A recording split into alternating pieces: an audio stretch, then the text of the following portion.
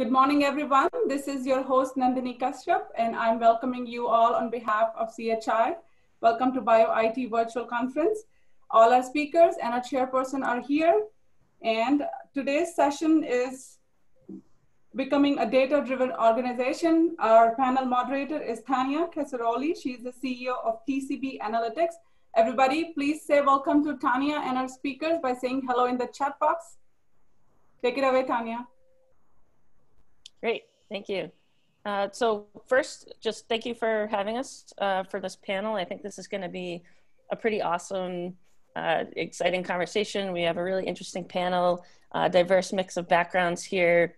One thing that you'll notice is we have a lot of people that have come either from academia, transition to industry, but they've kind of worked all across the board in their various companies, whether it's startups or large companies, going from being just full-time hands-on practitioner to growing data science teams, managing teams, and working straight up, to the C-level. So I just think these panelists have a really interesting perspective, and being practitioners themselves, I think you're going to get a very interesting insight into how they function in their data science positions. Quickly going to go through and introduce each panelist. So if everyone can see my screen, where Helena is running late. Hopefully she's going to join us. Oh, here she is. Hi, Helena. So Helena Deus is a data scientist, and she's passionate about innovating, automating, and accelerating processes in healthcare and the life sciences industry.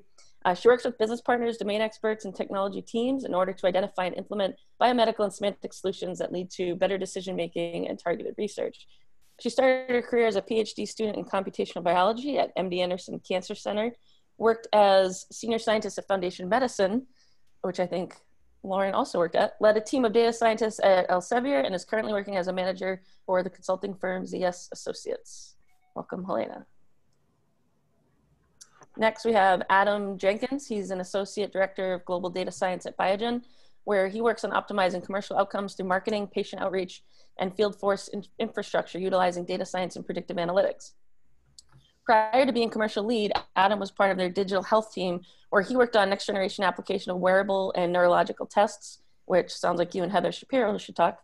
Holding a PhD in genomics, he also teaches management skills for data science and big data initiatives at Boston College. Heather Shapiro comes from an academic background in cognitive neuroscience, where she studied neural mechanisms implicated in developmental disorders. She left the academic world to join Pebble, the first ever smartwatch company, where she worked on the development of Pebble Health.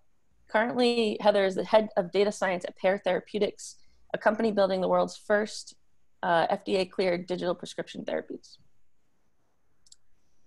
And Lauren Young is a senior scientist at Beam Therapeutics, where she uses her deep expertise in next-gen sequencing data analysis to assess off-target activity of genome editors. She's developed and managed a wide range of bioinformatics pipelines, including tumor-specific neoantigen prediction, whole exome sequencing, and single-cell gene expression profiling, as well as informatics-related GMP quality systems. Before Gritstone, Lauren spent 4 years at Foundation Medicine, where she developed algorithms to enable genomic profiling of circulating tumor DNA and gene fusions in RNA-seq data. She played an active role in experimental design and assay validation, helping to develop the tumor profiling assay into a viable diagnostic product. So welcome all our panelists. I'm excited to kick things off here, and I'll keep this slide up. So we encourage this to be, an interactive discussion. We have some really interesting questions lined up, but we're hoping to also get some audience questions. So don't be shy, and let's kick things off. We're just gonna go right in order with this one. So what is the one thing that you wish everyone knew about data science? Heather, we'll start with you. All right, sounds good. So I wish that people knew that it wasn't just a singular thing. Data science is an extremely diverse, highly varied function, and it can mean a lot of different things at different companies, depending on what the need and the application is. And so it's really important to understand specifically what a data science function is doing, what their application is, what their technical methods are, in order to understand what might result in success for data scientists. Great. And sorry, my screen is going crazy here. Trying to get my video back. Adam, let's go to you. The one thing I wish most people knew was that it wasn't necessarily a sexy career, as people say. There's a lot of time that's spent in the weeds, and a lot of times, cursing the decision to be a data scientist. So, it's one of those things where a lot of people see the end product and think that it was kind of a glorious journey to get there. And a lot of times it's, in the weeds and the nitty gritty, looking at CSV files and things like that, when it's not actually, all fun and games the entire time. Right. Like I think I saw the PPP loan data was released and Philadelphia was spelled 8 different ways. So that was something that data scientists have to clean up. Okay, Lauren. Okay, so I feel like often in the life sciences world, particularly at small startups, everything is high priority. So I wish that everyone could understand that data science is not this like auto magical function within a company. And just like wet lab science, data science tools take time and testing to develop into robust and accurate solutions to a problem. So, having hot off the press experimental data, especially from the first go at a brand new assay, doesn't mean your data is going to be ready in 30 minutes. And so that's sort of one major thing that I experienced quite a bit that I wish everybody else knew. Yeah, I can't tell you how many times I think certain industries or companies especially, hey, have this model on my desk tomorrow. So, yeah. Do you see what there's done? Can you have this ready for a meeting tomorrow? By the way, I'm not entirely sure what I put on the sequencer. Exactly. Helena, what's the one thing you wish everyone knew about data science? Generally the same feeling. It's not a silver bullet. For every machine learning model that you want, you need to hire at least 2 or 3 data wrangling people to do the data cleaning and the debiasing, etc. Right. And do you feel like, do you think a lot of, most companies tend to value those positions or put budget towards, the data wrangling, the QC, or do they kind of expect the data scientists to do all that? The latter. I get the sense that most companies that are trying to get into the game of data science and leveraging their data as an asset don't fully appreciate the role that data governance, data wrangling, data engineering plays in making companies that want to sell data assets successful. So that actually leads me into an interesting question. How does one help sell the idea internally of data governance, how important it is? Just stressing the fact that, you may see the end product, but if the end product is wrong, that's problematic. And at the end of the day, really, it comes down to the accuracy and quality of our data. Anyone can take that. That's a big challenge, but I would say being extremely explicit about what are the risks for what can happen if we're under investing in those areas is really important. And also playing out a few different scenarios, like maybe you don't have the funds to invest in whole headcounts to support some of those areas, but then what does it mean in terms of the timelines for what a data scientist can accomplish if they are also supporting all those areas? Yeah, I agree with Heather. One thing that we normally do is discuss the ramifications if we don't do it from the get-go.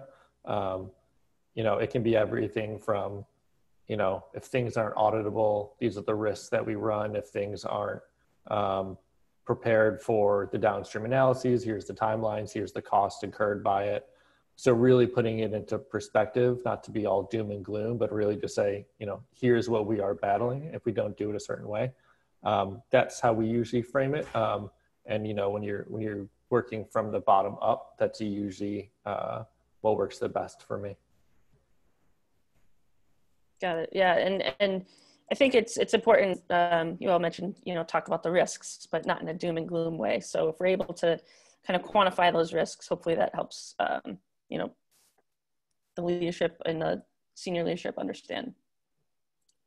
So we're going to go on to the next question. I haven't seen any come in so far, but oh, hold on.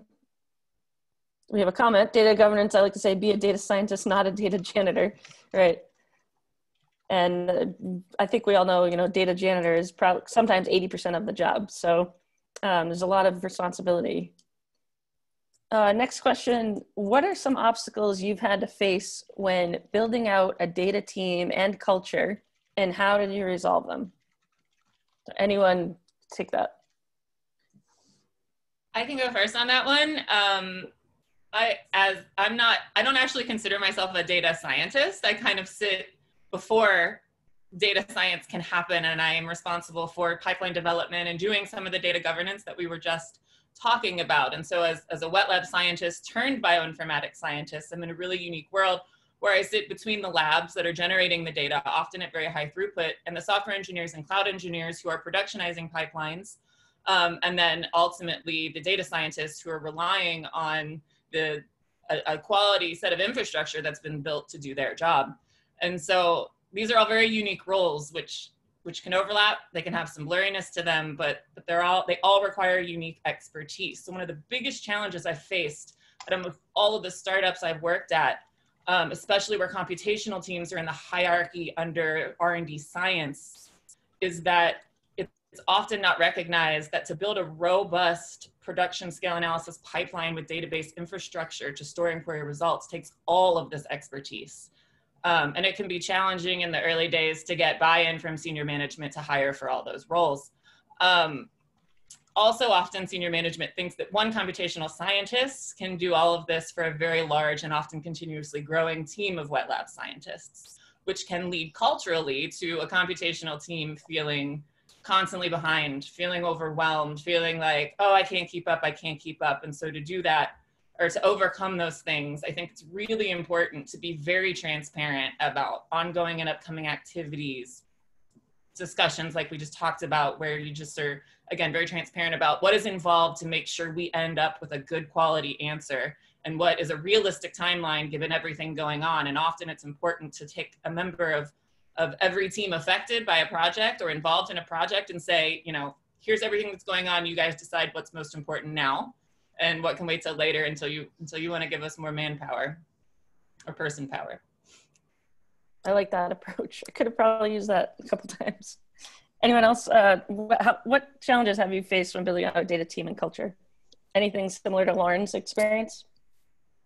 So in my experience, it would follow on a thread that Adam first started when he said he wishes people knew data science wasn't as sexy as it sounds, and to the point that you made, Tanya, around janitorial work being a big part of the job.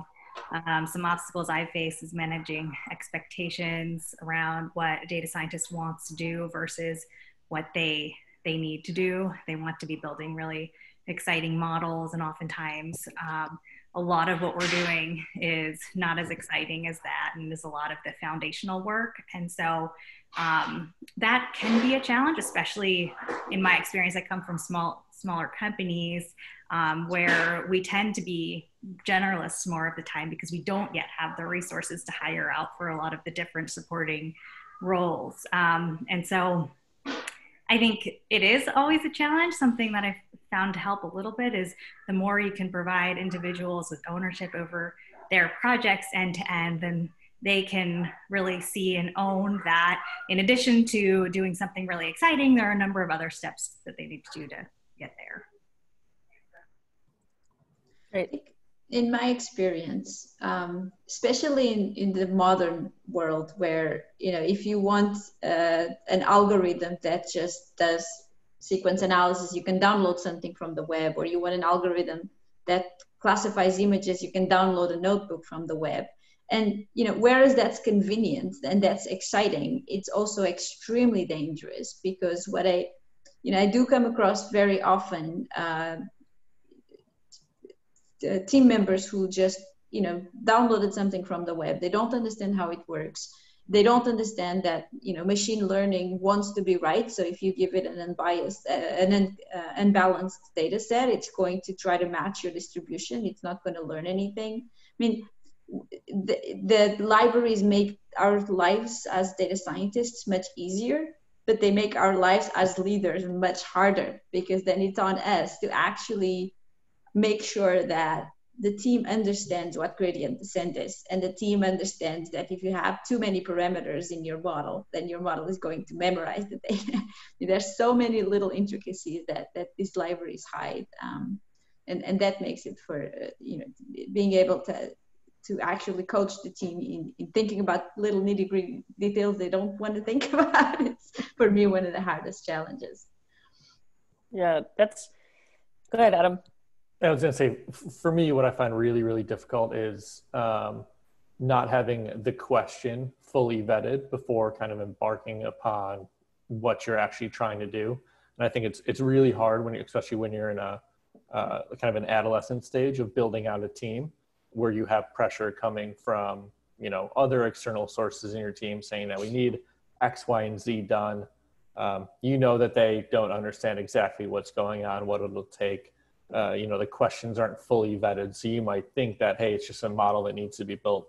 But the actual question is, how do we get the pipeline together? How do we make this, in a usable format, things like that. So I think that having that question fully vetted and fully understood by all the stakeholders is usually the hardest part. And, once you know what the real question is, then, hiring and building a team to solve that's a little bit easier. But without that, you start, things start falling apart relatively quickly, and that's when you start seeing people leaving teams and things like that, because it's not exactly what they thought kind of the position was going to be. Great. I think this actually segues us into another interesting conversation. So you all have really interesting backgrounds, right? A lot of you have come from academia and transitioned into industry. You've been hands-on with data and coding. You probably still are. You're managing people. You're contributing to organizational data strategy at a senior level. So you're doing it all, right? Given those unique perspectives, how can companies better foster this collaboration and have their data teams that you're working so hard to build be more effective?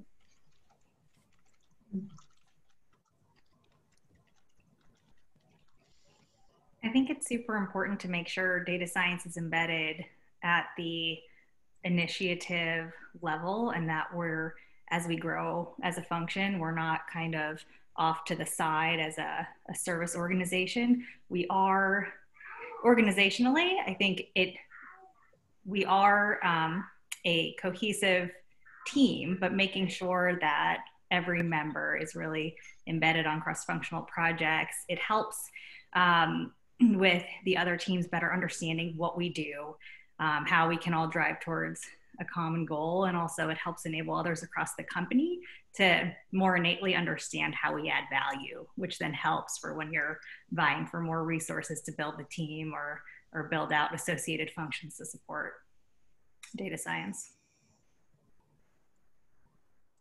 So embedded data teams, Helena, it looks like you're going to say something. Yeah, I mean, embedding data teams is critical, but it's also critical to make sure that the team itself is cohesive, especially when you're putting together teams that include data scientists and domain experts and engineers and testers. And one of the things I found is really powerful is to encourage team members to foster curiosity and interest about what everybody's doing and what everybody's talking about. Because what I notice is people do have this tendency of staying in their domain. So when the data scientist starts listening to the biologist speak, they turn off, right? They just assume, oh, this is not my domain, I don't have to pay attention to. And I one of the most powerful things I found is helpful in building this cohesive team is encourage them to actually be curious about what the biologists are talking about, right?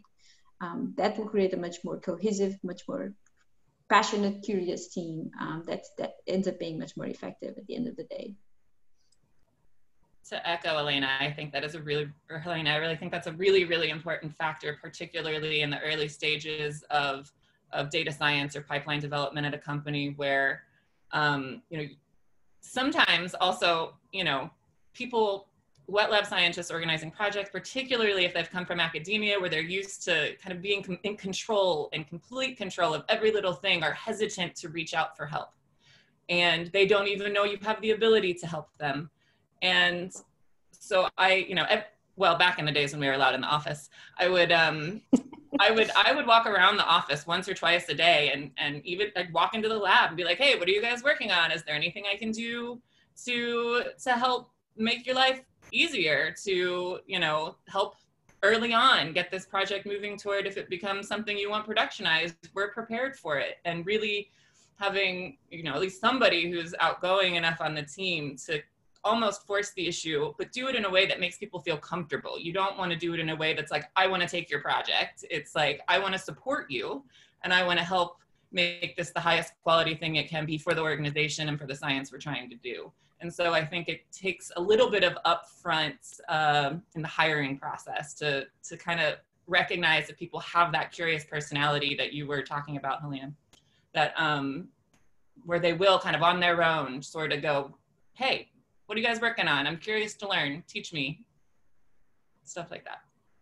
Yeah, and I think that's huge. Go ahead, Adam. And I was gonna say that I think that kind of goes to the culture of, you know, the type of people that you hire.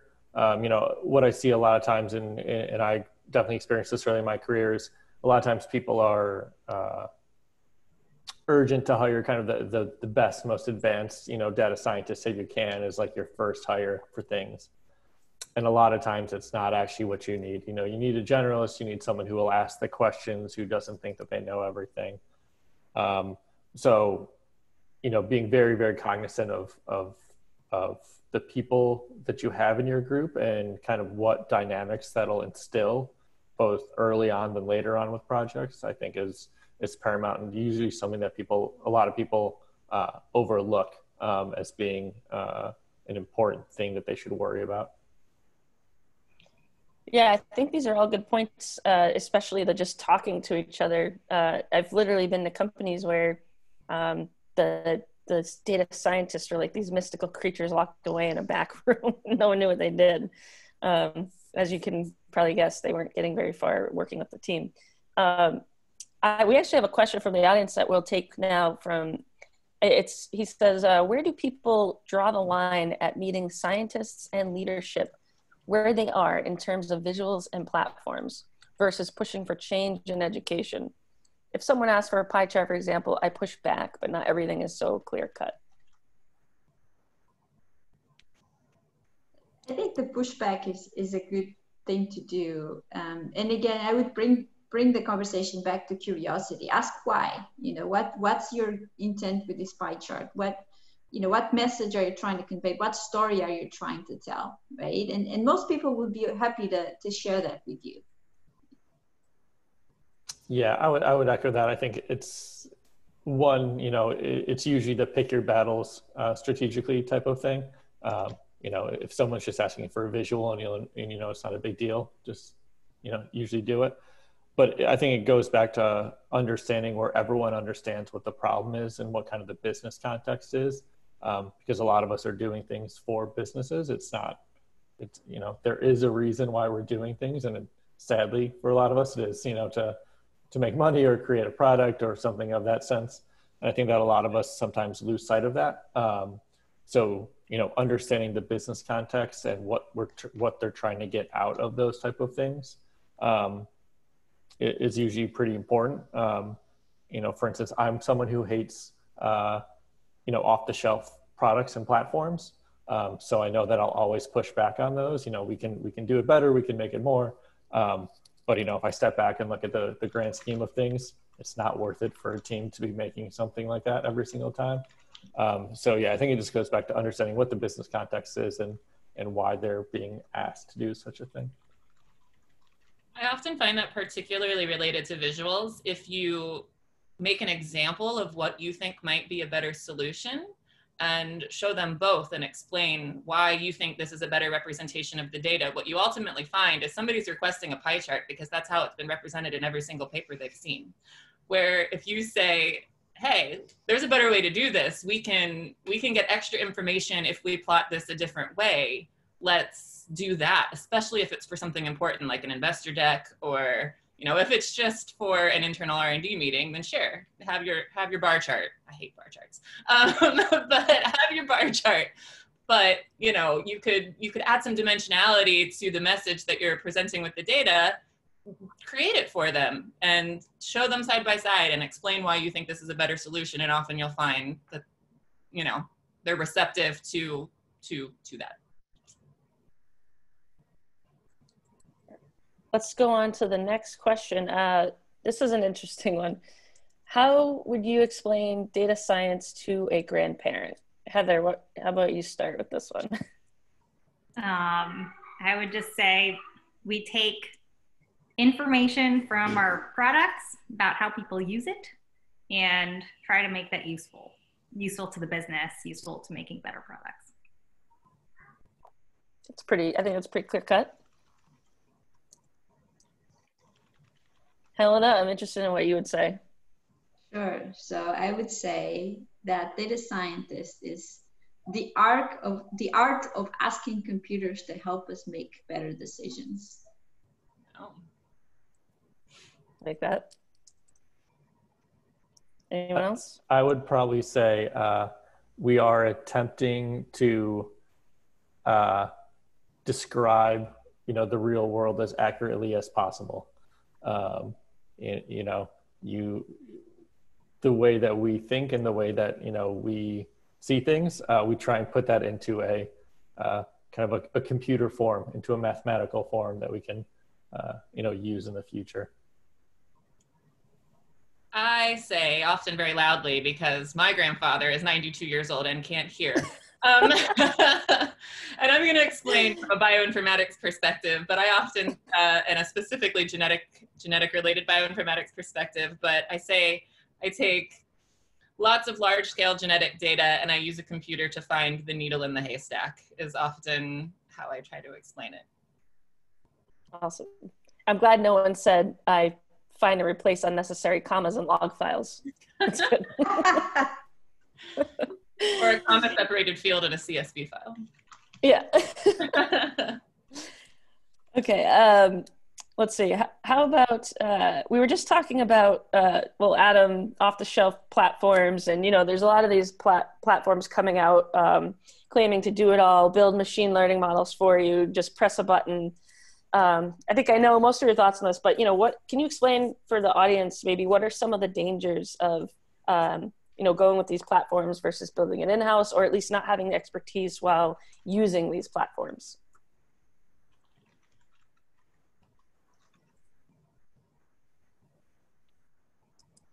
Adam, I know you have yeah. some thoughts on So for using platforms, the dangers for me, of course, it's that you won't understand what's truly going on in the back end of the platform. That's kind of the basic thing. But I think that one thing that I often overlook is how much it's going to take from a user to learn the platform. A lot of times we think that platforms will make our lives a whole lot easier. But in reality, once you get it and you start playing with it, it still takes a large amount of time to learn the intricacies, to learn what it's going to take to utilize it in the fashion that you thought. And oftentimes it's, hey, we got something out, but now we have to turn it into a process. Now we have to keep it running. There's a whole lot more things downstream that still need to be done. So I think that kind of idolizing the tools and thinking that they're going to make your lives exponentially easier is usually something that is a danger to myself, and I think to a lot of teams. And often it's more work to make. I mean, I feel like in this field, almost every company has a unique question and needs a unique solution to answer that question. So purchasing a platform, it's often more work to make that platform fit what you need it to do than to just build your own. And so, it can be dangerous to adopt a platform. And if you're missing some key feature about the way it works or an assumption the platform is making, then you may be generating a bunch of irrelevant information that you're using internally. And so I do think that it can be a little bit dangerous. Yeah, and are there times where, sorry, go ahead, Helena. I heard a very funny expression the other day. Somebody said, the only thing that can be consumed out of a box is a pizza. Everything else needs to be configured and fine-tuned to your particular workflow or your particular problem. And I think that's exactly the problem with existing platforms. We can't assume they can be consumed out of the box. Right. I mean, even with, an R package or Python, you have to really understand what's happening under the hood. So I like to say with great power comes great responsibility. All right, here's just one for, I think, most of you. So a lot of you have made the transition from academia to industry, or you've gone to grad school or hold a PhD, or if you're like me, you've just worked in highly academic companies. And I'd like to know, what are some of the stark differences between the two, between academia and industry? Like, what maybe blew your mind when you first got into industry, and how do we, better unite the two or bring the best of both worlds together?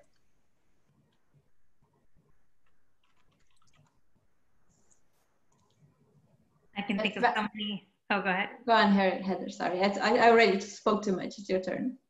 So many things off the top of my head.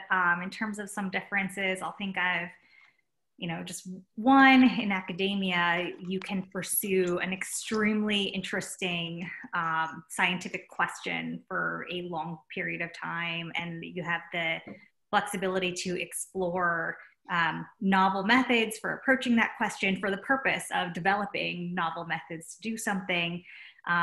In industry, our focus really is on what is the application, the impact, how we can move the needle on the business. And so we are not always thinking about how sophisticated our answer might be. If anything, it's the opposite. We want to be very careful not to over-engineer something. If a very simple solution can get us most of the way there, like counting something versus building a really fancy model, then maybe that's what is the right thing for the business.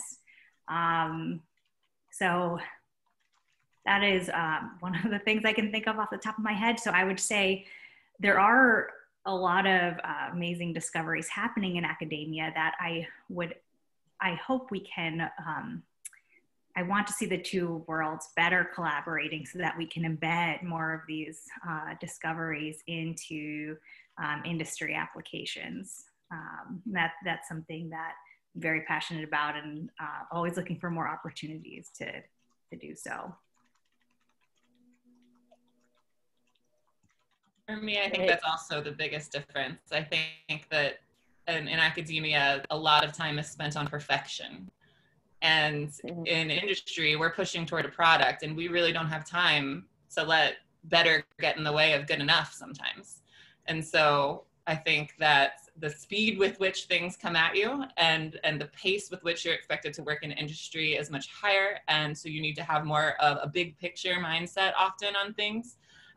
Whereas in academia, you are afforded the opportunity to really focus and go very in-depth, sometimes into weeds you never thought existed on a problem. That can be very interesting and is very important for the progress of science. And so I think, the collaboration between the two is perfect. We've got some work to do to figure out how to make it more streamlined, but I think both have a very important role in, developing solutions for society. Yeah, one of the biggest, to piggyback off what Lauren and Heather have said, one of the biggest differences, from academia to industry for me is academia was always very much, you kind of figure out the problem that you want to go after, whereas, the industry, the biggest difference, and it's honestly, I think it's one of the bigger things that people fear when going to industry, that you will be controlled over kind of what problem you're given. Sometimes that's the case, but a lot of times it's actually, this is the subject that you're going to be worried about. Try and, make this the best that you can within, within reason, the best that you can in the given time frame and the resources that you have. So I think that, the fear is that you're going to lose autonomy, where it's not really that you're losing any autonomy. You're just, you're losing the chance to go down those routes that you would have otherwise in academia and you wouldn't have had an issue with. And Helena, you've had a pretty interesting path too, because you're now with a consulting firm, but have had a really, what are your thoughts? So to me, the key difference is in the horizon of applicability. So when you're in academia, the expectation is that you work on problems that have, long-term applicability. So, there's no expectations that the product you've built or the problem you've solved has to be applied immediately, right? Sometimes, there isn't even an expectation that the problem you're working on has to be applied at all in the real world, right? And in industry, not only do you have a very short horizon impact for the applicability of your products, but it's you have to have it. The option of working on something that has no applicability in the real world does not exist. Right. Yes. So, I mean, it sounds like it's definitely, there's definitely this time factor in moving towards a product and trying to bring that same rigor to, driving towards a solution. And it's an art probably, and a balance that you've all had to learn how to handle. Okay, let's see if we can get some people riled up in the audience. We've only had a couple questions. We'll get to another one of these in a bit. What are some misconceptions about the data science function from people on the IT side? So, kind of like your data scientists, your IT admins, your DBAs, and then people on the business side. And we're talking about people that are completely on the business side and completely on the tech side. And we know that sometimes they can go like this. So what are the misconceptions and how do we kind of bridge that gap? I would say that one of the biggest misconceptions is that IT people don't know what's going on in the business. Oftentimes, they know more that's going on in the business than they lead on. They're responsible for looking at, like you said, the database administration or the data flows and things like that. A lot of people think, you're just responsible, you're just the plumber of our data. When in reality, they can probably tell you a lot more about the business because they're the ones who are actually looking at the data coming through and things like that. So I think that a lot of times it's their thoughts are discounted. And it's a little bit, go back into your closet and make sure that everything works. So I think that that's probably one of the biggest misconceptions is that they don't know anything about business. And I think it also goes the other way too. A lot of people, when they talk to, VPs or something, they say, oh, you don't know what we're doing. When in reality, a lot of those VPs and things, have come up, at one point or the other, probably was an analyst or a coder or something like that. So they do kind of understand. So I think that a lot of times people forget that, they both know a fair amount about what the other person is doing. Anyone else? I think the biggest misconception I found from the IT side is sometimes the assumption that a pivot table is data science. It's not, right? Data science is about building the story. Right, so it's a lot more, right, so you're saying it's less about the tiny bits and the day-to-day and it's really, there's that art to it of building that narrative and the story that most likely VPs and business leadership are going to sell. Right. Exactly. Back to the grandparent answer, data science is really about using computers to support decision making, and many times our stakeholders are the strategy leads of the company who need to make decisions that will help the company grow or survive for the next 5 to 10 years. So it is partially our responsibility as data scientists to put together that narrative that will help them make the best decision possible. I feel like one of the misconceptions about data science or computational teams from the business side of things is that we are not IT. I am not at all capable or qualified to help people with their computers. So I think that's one misconception that I run into quite often, especially at small startups where IT is still outsourced and has not been brought in-house, is, you know, people coming up going like, my computer crashed, what do I do? What were you doing? I don't know. So I think that's one misconception that is kind of more on the lighter side, but that we aren't IT. And then from an IT perspective, sometimes IT departments can want to put heavy restrictions on what you are allowed to install and not install on your computers.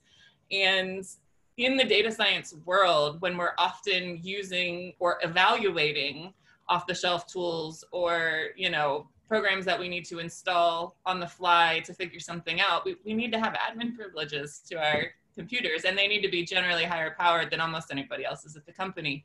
And so one of the misconceptions about particularly restrictive IT departments, I think, would just be that we need a little bit more freedom with our working tools, which is our computer. I'll say a misconception that I've seen from the business side is that data science can be extremely powerful at helping to shape and craft that story, as Helena said. Like that's what I see as our job and the greatest value that we can bring. And so we need to be involved at the early stages of discussions around problem solving and not given the specific roadmap to a solution that is needed. We need to be involved in crafting that story, that we have a lot more business expertise to bring to the table. On the other side, it's not necessarily a misconception from IT, but I'll say something I've struggled with in the past is a misconception from DE and the more technical side around what are the boundaries of data science expertise. As I mentioned at the beginning, that this function is very varied. I think some data scientists might skew more towards the technical side of things if they come from a computer science background or an engineering background, and others might skew more towards the storytelling side of the business. And I'd say I live more on the less technical side. And so from personal experience, I'll work with a data engineer to bring them in to understand what problem we're trying to solve and can support requirements definition, but I am not going to be an effective partner in ideating around a technical solution. And that's where I really rely on that collaboration and partnership. And I've had to work to bring them into a little more closely, where is the boundary of my expertise, and being very explicit that I am limited on the technical side, which is why we really need to partner on solutioning. Yeah, I think these are all really good points. And this is going to lead me into another question. So being involved at the beginning in the ideation of a problem is highly important, because you all understand how the data should be collected. And that's probably most important, especially when you're looking at experimental designs and how to properly answer that question. The data will need to support whatever question the business is trying to solve. So getting the data team in there early is crucial. That said, what makes a good manager versus a bad manager? A lot of you have managed or been managed. This is probably something to help the audience that is managing data scientists. Good qualities and bad qualities. That's a tough one. I mean, in my point of view, and I wouldn't say everybody shares this, but currently there is a huge pressure on data scientists, right? Because there's so much visibility, there's so much hype. Sometimes we need to protect the team from that pressure. We need to let the team focus on the specific problems we've asked them to focus on, instead of throwing too much at them at the same time. But that has consequences for the manager, of course.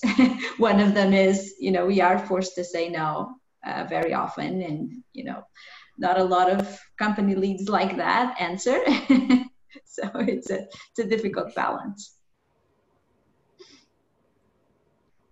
I think a good quality in a manager is giving autonomy to a person doing something, giving them a little bit of freedom to try to do it their own way, instead of being very prescriptive up front. Here's your problem, here's how you're going to solve it. Here's your problem. you tell me how you're going to solve it, and then I'll tell you if you're real wrong. Giving people the freedom so the job maintains interest. I think we've discussed a little bit that it isn't all fun and games. There's a lot of data wrangling, a lot of correcting mistakes in data formats. And so once we get that part done, we want to have the freedom to explore the fun part of the job. And so I think a really good quality in a manager is providing folks with that autonomy and allowing them to kind of think for themselves about the solutions, and supporting them in those solutions, backing them up when they present those solutions to the broader team. And so I think that's both kind of touches on good and bad qualities. If you do that, it's good quality. If you don't, then it's probably not a great quality in a manager. Yeah, I think a good manager supports ruthless prioritization of what a data scientist is working on to protect them, protect their time. And so they can really guide the prioritization side of things. But then once somebody has a project, to follow on the point that was just mentioned, I think really giving someone the flexibility, space, and autonomy to own that project on their own. Data science is really an art and a science. And so one needs the space to be creative in solutioning. And so that time and that autonomy really needs to be protected within the framework of the fact that what they're working on is the most important thing. Yeah, for me, someone, a good manager is someone who, I'll say, protects the team or the data scientists. We've talked a lot about, how the team is managed, how it's managed up. So a good manager is someone who doesn't kind of put their data scientists out to dry if they're expected to present to, a high level business partner or is embarking on something for the first time. So provide that support that they can lean on when they need. And, when they need to be pushed to either, make a better story or how can you present this in a better way, someone who recognizes that and can kind of get the point across that, there might be a better way to do this, or, how would you improve? And I think that, a poor manager is someone who really just says, this is your project, you present it, it's up to you. Don't, I'm not gonna, if you do something poorly, it's all on you. I think that can be really detrimental to especially someone who's in their junior portion of their career.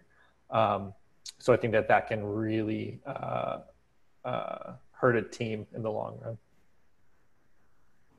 Great, and I'm gonna remember ruthless prioritization. I like that. And that kind of brings me to, there's actually an audience question about this. So junior members, and this is a popular one that a lot of you probably get all the time. So you probably have a canned answer at this point. How do we start a career towards data scientist as a beginner? What's your recommendation to prepare for that role? Kaggle would be my default answer. Go to Kaggle, download some data sets, enter a competition. If you can find some meetups, virtual meetups around your area, join them. There's so many very bright people who are focusing on Kaggle competitions. You can learn so much from them. Definitely agree. Yeah, I would say talk to someone. If you're already in a company, for instance, that has them there and you're in a business already, go and talk to a data scientist. Data scientists love to talk about data scientists usually. We're usually seen as people who like to program, but we love to talk, usually when you get us all together. So, just, go talk, see if you can learn, see if you can, somehow get involved in a project or, learn on the job. Like, that's a very easy way that I think that a lot of people don't utilize as much as they probably could. You're not kind of on it, you have to do it alone, outside of work. You can usually do it where you already work. Yeah, talk to people and work to understand the business problems that they're solving with data science. So I think a lot of the technical skills can be learned, in my opinion, almost more easily than a depth of expertise of how to apply those technical methods to business applications. And so that's something that I often look at when I'm hiring, and I can find it harder to come by, and I'm usually more impressed by somebody who is really has the requisite technical skills, but then is really focused on understanding and asking questions around the application and how the functions drives the business forward. In addition, if you don't know how to program, learning to program is an obvious first step. And to do that, which I had to do going from wet lab science into computational sciences, but for me, taking a class wasn't the solution. I needed to actually find a question that I was genuinely interested in answering, and then force myself to do that to answer that question with Python. And that could be something, after speaking with a data scientist within your current company, that you could help them with on a project, or it could be your mining your fantasy basketball league data. It could be whatever is genuinely interesting to you that motivates you to learn the programming skills you need to answer that question. Awesome. All great answers. Yeah, I definitely agree. Dive in. There's so many tutorials online now, a lot of resources available and people available. And as Adam said, data scientists like to talk. I have another canned question, last one, and then I'm going to give the audience more of a chance. And I also want you all to think about any comments or things that you'd like the audience to know before we wrap up. Because speaking of conversations, you two can even ask each other questions. But first, we're talking about good managers, bad managers. What makes a good vendor versus a bad vendor? I know we've kind of not been fans of off-the-shelf platforms, but sometimes there's staff augmentation, sometimes there's solution. I'm sure that you've all had to work with vendors, and the vendors in the audience would probably love to hear this. So what's a good one? What's a bad one? Just one quality. For me, I'll say a vendor is good if I ask them, what can you not do? And they answer me honestly. And they say, we are not here to do X, Y, and Z. If they come in and they try and sell me the world, I know it's probably not a vendor I want to work with. Great. Yeah, I think modularity is very important to me. Don't prepackage the problems you think I have, right? Help me augment the tools that I have is to me what makes a good vendor. Somebody who can, not necessarily build me a black box, but somebody who can help me augment whatever capabilities I already have. They have to be responsive. It's speaking to the pace of industry. You want to negotiate a contract quickly, but get the platform, set it up, move forward, and you want someone who's responsive when problems arise so that you can really quickly get past them. And you don't want to spend days or longer waiting for a response. Also, creating a product that allows for customization to fit people's unique solutions, I think is also really important. Don't lock down all your API endpoints. If we need to create another one, then let us do it. And so I think that speaks a little bit to modularity, but be willing to improve the product based off of needs of your of the people using them. Great. So all really interesting answers. And so before we ask the last question, we could probably go at least till 10, unless the audience starts asking more. Where do you see data science in, say, 10 years? I know it's one of those broad questions, but it's always interesting. So where do you see it in 10 years? Is it like the next big data where it's hype? We're seeing AI now, we're seeing all this blockchain and hype around just everything from the new tools coming out left and right. Where do you see it in 10 years? And does it just become part of our workflow, kind of like when email first came out? I think data science has a danger associated with it. I mean, we've seen, what happened when Facebook unleashed their knowledge graphs and their connectivity graphs.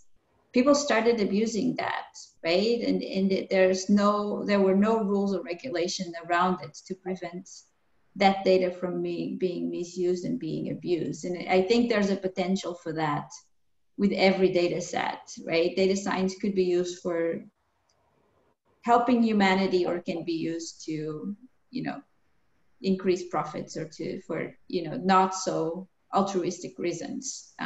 So depending on how well our regulators understand what can be done with data science, right? I think we could either be looking at the 10-year future where a lot more decisions are driven by data, or we could be seeing data science fall into the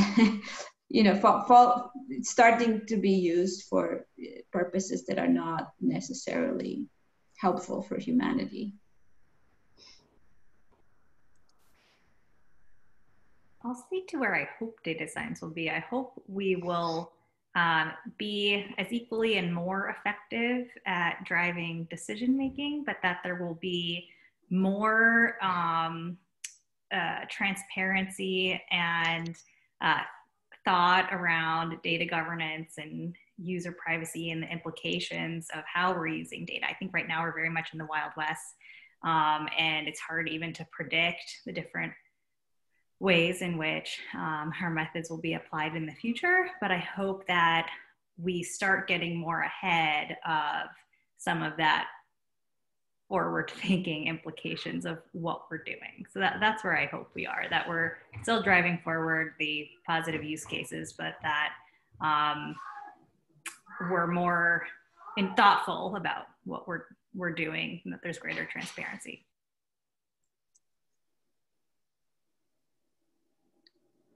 I hope that the boom of data science right now encourages young people to become interested and invest time in their education and learning more about data science, so we get the next wave and we continue to be able to recruit young, smart, talented folks to join our cause, so that we can continue to make progress in helping humanity. Yeah, I would say where I hope it is, I think that today there's two camps, those who really trust data and those who don't. And I hope that it gets to the point where it's not one or the other, in 10 years. It's much more of they work in concert with each other, and that, there is an in-between type of place where, you can have, data supporting, real world evidence type of things, and, gut feelings are good for certain things. So I'm hoping that we get to a place where it's not one or the other, but it's much more in concert with both. Great. And go ahead, Lauren. Were you going to say something? Oh, so I think these are great. One thing that I wanted to just mention is, as we're coming to a close here, is this is an amazing panel. We didn't touch on so many things. I feel like we could probably keep going for, I think we may even have 10 minutes, but are there any, we didn't talk about ethics in data science or data privacy, biasing in data.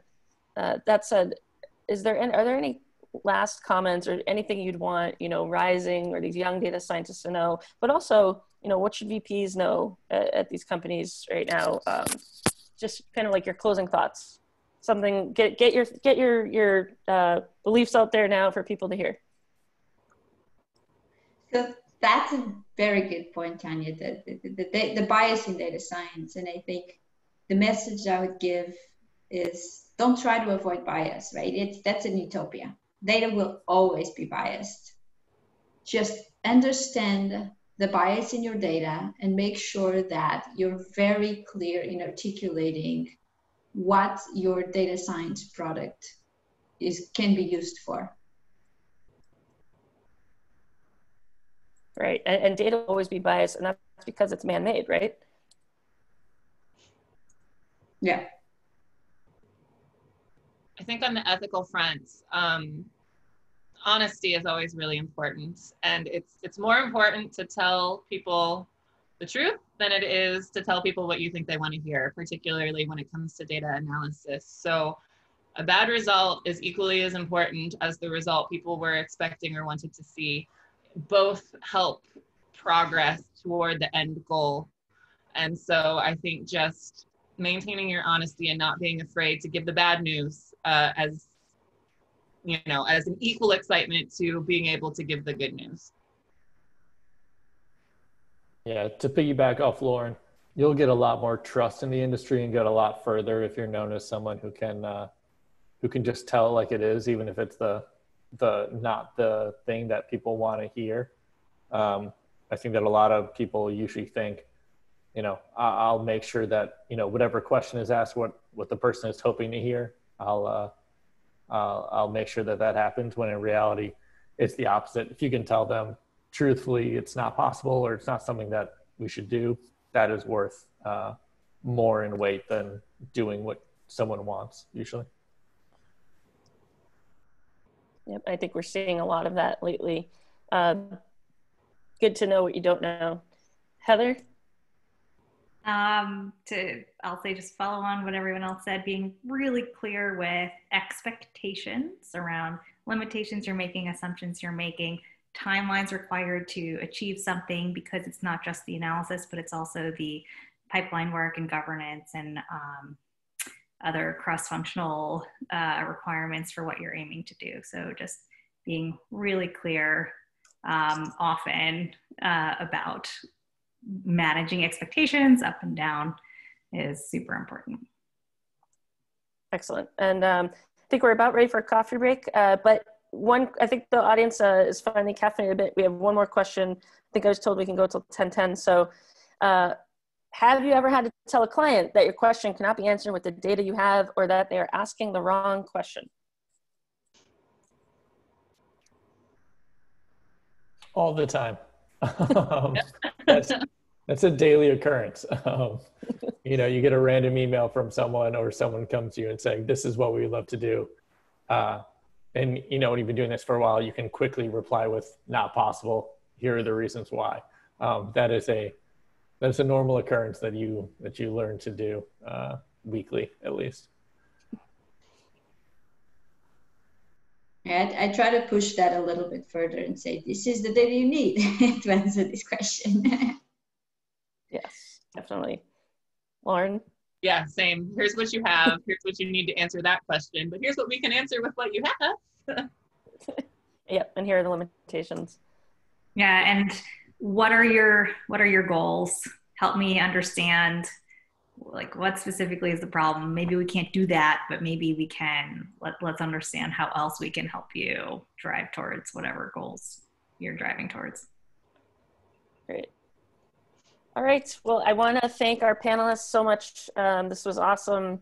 I think we answered just a lot of cool questions, and if you have questions for our panelists, you could find most of them online, or they're available. And this will be recorded, so if you missed anything, you'll be able to rewatch it. So thank you, everyone. Thank you, Tanya. Thank you, everyone. Please join us for a coffee break in our virtual exhibit hall. And then we will come back here. I've already shared the link to our next talk at 10:20. I'll see you then. Thank you. Take care. Bye. Bye.